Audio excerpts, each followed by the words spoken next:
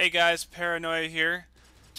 Show you a quick video in Halo 4 on how to get the "What is yours is also mine" achievement in the Castle DLC. The achievement is listed as disable a vehicle and then hijack it. This achievement can be really tricky because the window to actually hijack it after you disable it is very small, maybe 1 to 3 seconds if that. So don't get discouraged if you say disable it and then you feel like you got it quick enough.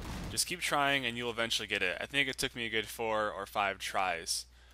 And there's the achievement.